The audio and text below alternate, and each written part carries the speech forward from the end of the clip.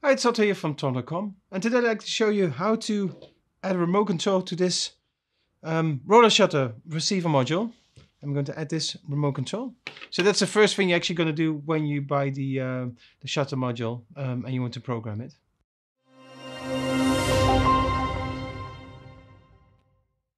So the first thing we need to do is connect it to mains power. I'm going to do that now, just plug it in. And what you'll see happening is you'll see an LED flash twice.